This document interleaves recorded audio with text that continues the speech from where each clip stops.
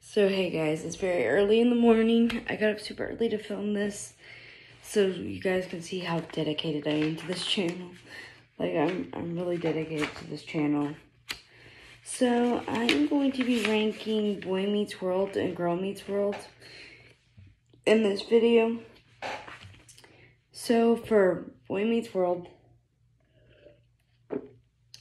the one that I put like as the worst season, which it's not really the worst, or I don't know, it might be. I put season 6. I don't even really remember why I put this because I ranked this like a little while ago. I just think maybe it just wasn't as funny or something. Oh, I do remember, because Corey was treating his mom like crap.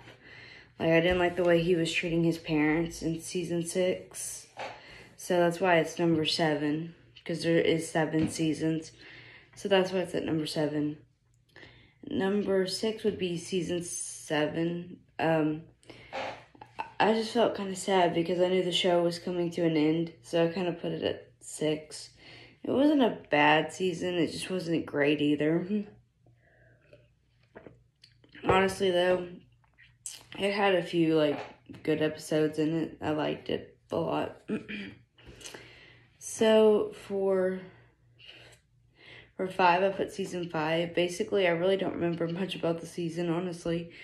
It's just kind of there. It's kind of mid. I really don't remember much about it. For the one I put at number 4 was season 1. I don't hate season 1. Honestly, like, I really do enjoy it. I think it was interesting. But they were just so little, and I don't know. They were just so little and so cute. And I'm just like, little kids aren't worried about, like, getting their first kiss or anything. They're worried about playing and stuff. So I don't know why that, like, they already added romance to it, you know, but I don't think Corey and Topanga actually kissed until, like, season 2 or something. I honestly don't know. At this point, I don't remember. I need to rewatch the series again. So for the one I put at number 3 is season 3.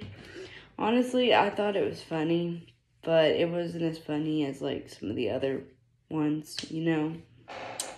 So, yeah. For number 2, I got number 2, season 2.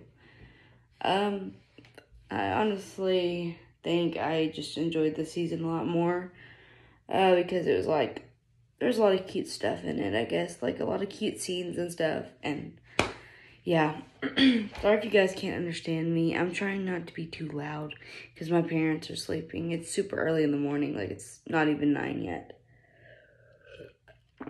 And for the first one, the one I put at number 1 was season 4. That's because it had me laughing the most, and it has one of my favorite episodes from Boy Meets World, which is Brother, Brother. Like, for some reason, I just absolutely love that episode. So, I'm sorry, you guys, if you couldn't understand me, but yeah, that's my ranking. Oh, I forgot Girl Meets World. I'm sorry. So, Girl Meets World was a little bit harder for me. I didn't know how to rank it, really. But for the one that I put for last, I put season 1, because there's only 3 seasons. I put season 1. I don't know. It was relatable at first, and then it became, like, unrelatable as the seasons went on. But, yeah. So I put season 1 at 3. I put season 2 at 2. I vaguely remember season 2. Like, I watched it a little while ago, but I forgot already. I don't know why I put that one there. And then season 3, I put for number 1. I just really kind of like the drama aspect of it all, but I don't really agree with, like, the love triangle. Like, they always have to put, like, a love triangle and everything nowadays.